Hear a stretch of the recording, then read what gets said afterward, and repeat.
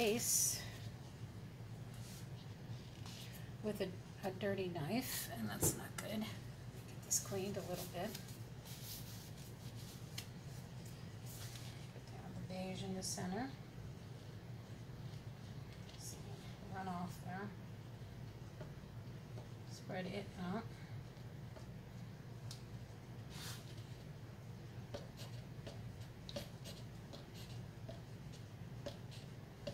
Just spreading the second one out and have a slightly dirty knife, but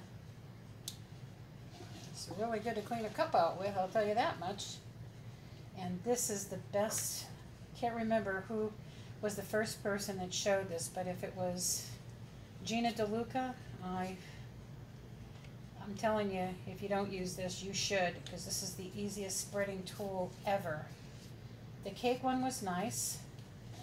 I believe that was Sandra that showed us how to use that, but it wasn't as easy to use as you might have thought. Now I'm going to try to go to the edge a little bit more, just so I have it wet, because when it's dry and my air conditioning is running behind me, it doesn't seem to like to carry the paint off.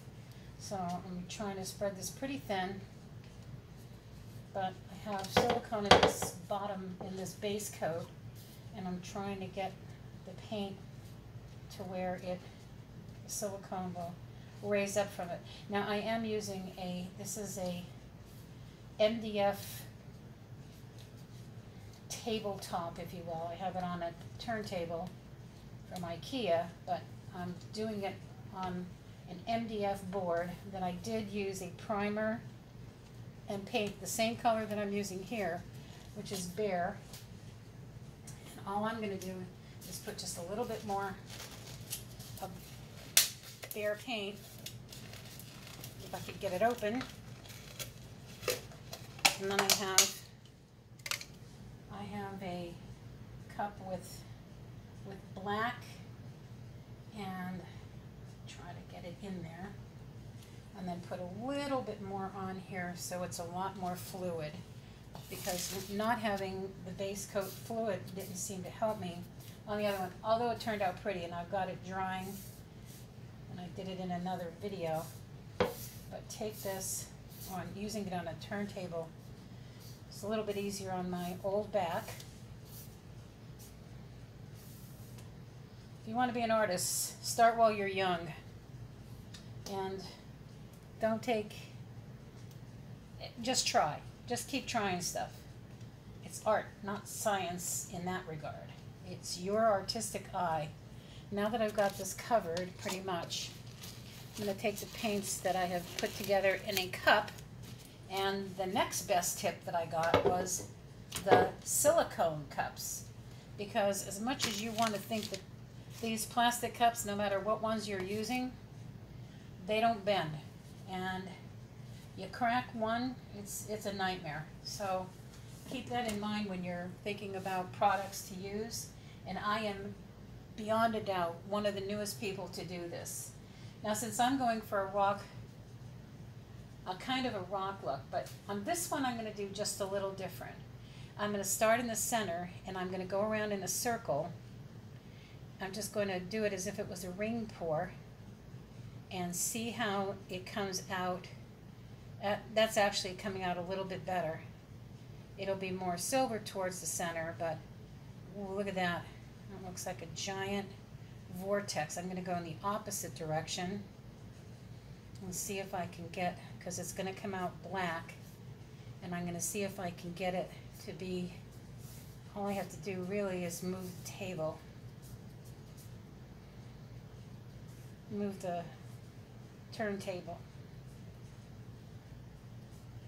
and this is going to be more, okay, let's go in the other direction so I can balance it out a little bit more. The other ones I was going for was for a granite look.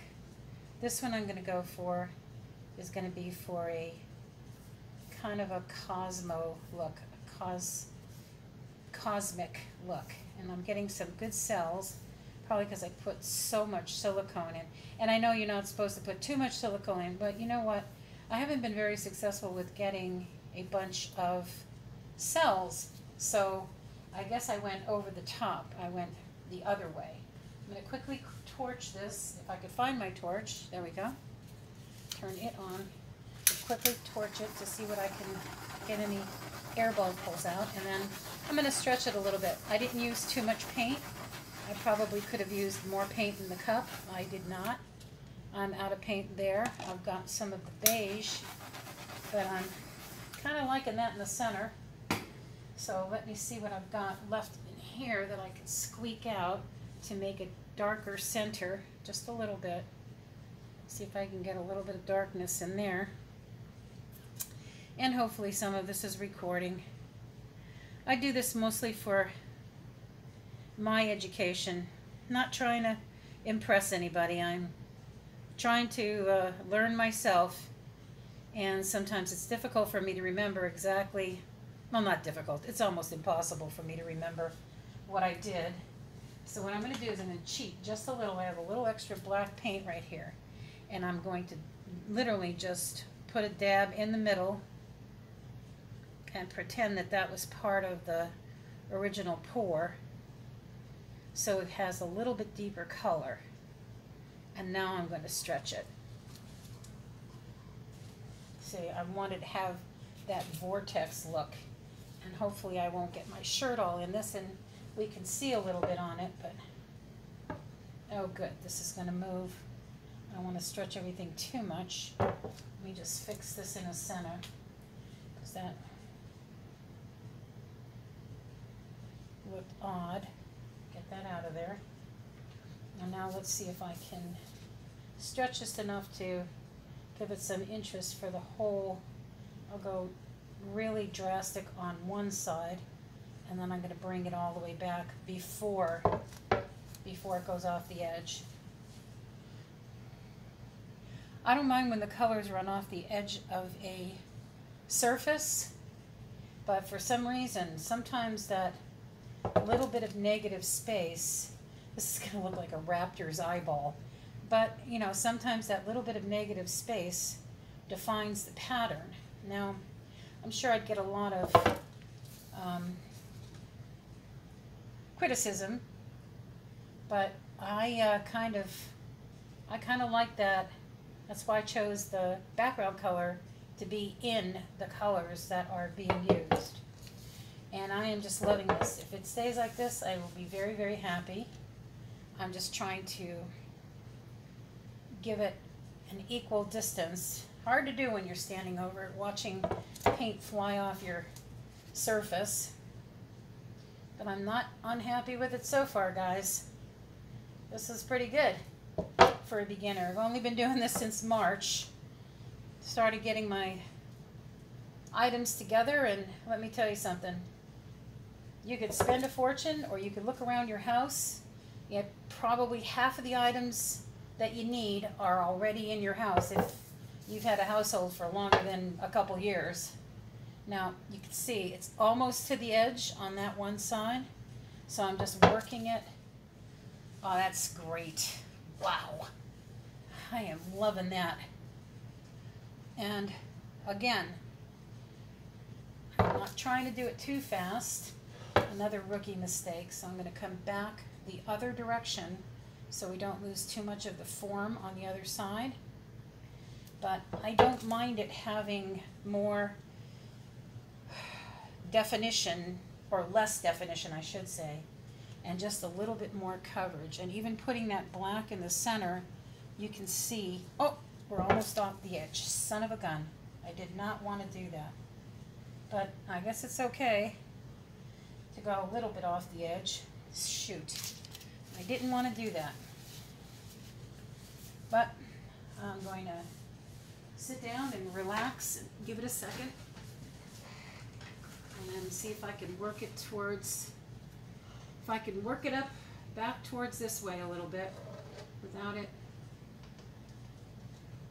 Yeah, I know why you guys use the sticks that you had, because it has the color on it. And I am trying to get a little bit more of the, I should use my OXO in here. That's what I should use. This thing will get paint out of nowhere. Kind of The world's best scraper, and it's an omelet. It's for making omelets. Can you stand it? This is like a $10 item, and let me tell you something. It's better than any of the tools that I bought. And believe me, I bought many hundreds of dollars worth of stuff, and I haven't sold anything, but I'm not looking to sell things. What I'm looking to do is create stuff that I like. So here's the way I do my art. I create art that I would want to keep forever. And by that I mean, yeah, I'll try different color combinations, and I will try different patterns and different procedures, if you will, but it has to be something that, if it were to stay with me and my partner for the rest of our lives, would we be happy to look at it? And you know what? I can honestly say that for most of the stuff that I have, that I've created, and this, believe me, is nowhere near the stuff that I've created, I don't mind it being around. It is part of our decor. And my wonderful brother, who I love dearly, once said to me at one of my shows, because I have quite a variety of art, from gourd art to just crafty items, he said, "Who makes all this stuff?" And I said, "Well, I make it." He said, "Really?" And I said, "Yeah, really." I said, "There's no one else helping me. I would love it. I would love to show people this.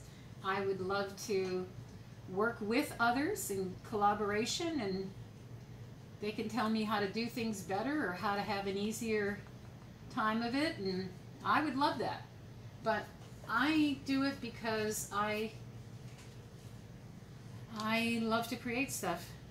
If I'm creating something, I'm not destroying something else, and it's not hurting anybody, and the back of this is going to have to be done. It's not done right now, and I'm kind of filling in now. This probably is frowned upon by most artists, but I didn't really want it to go over to the edge as far as it did, and it did, so now I'm trying to compensate for that. This one, I'm not trying to go with a granite look. I'm trying to go with a circular, more 3D-ish look. And so far, I'm not doing too bad. I don't see anything spooky, so as my friends say, "Oh, that look, there's something spooky in there." Oh, I never try to put anything spooky in a painting. Trust me, not if it's going to stay in my house. I'm afraid of the dark sometime. No, not really. But again, the items that you create, and as far as commission work goes, no. I did commission work once or twice, and it was the most stressful time I've had doing any kind of art. And I say that because I'm not trying to make art to be stressed. What I want is art that I want to look at. Art that I want to have someone say, "Wow, that's great. Did you create that?" Yep, I did. And it was creatively done. My mother named my company, it must be almost 15 years ago, maybe more. And she's gone now, but hopefully I'm still making her proud by, oh, this is coming out great. Yeah, I like it a little darker and a little more. And it's going off the edge anyway, guys, so I might as well have a good time with it, right? But I said, "Mom, I need a name for my company." And she says, "Well, Angela, your stuff is so creatively done." And I said, "Well, thanks, Mom. I think that's the name of the company. So thanks, Anna. We miss you. And every time I do something, I want to make her proud. Don't have any kids to make me proud, but hopefully as her kid, I'm making her proud." So I'm getting fingerprints on the back, which I was trying not to do. And I'm going to stretch this way a little bit more, so since we went off the edge on everywhere else, I might as well keep going, right? And I still have a pretty good, on camera, that looks pretty 3D-ish. So, which way should I tilt again? If you were here, what would you do? Would you say stop, or would you keep going? Whoops, I see an edge here now. See, now when I see an edge, I want to stretch it so now it has to look like it's all coming off. Has changed my mind from not going over the edge and keeping negative space in one direction to now letting it run off the edge, so you get that nice, this is a table. So I'll be using a polyacrylic on it to protect it, and hopefully it'll be in my studio or my living room or our living room, Ken and I, and we can enjoy it. This kind of has a raptor looking thing going there. That darkness in the center made it look like a real eyeball, but I like to have some definition, and if you could see how I'm trying to stretch it back a little bit more so it has more. This is a heavier tabletop than I'm used to. This is not as light as a canvas, trust me guys. So it's a little more, it's a little bit harder to do it when you're younger or do it while you're in shape or whatever.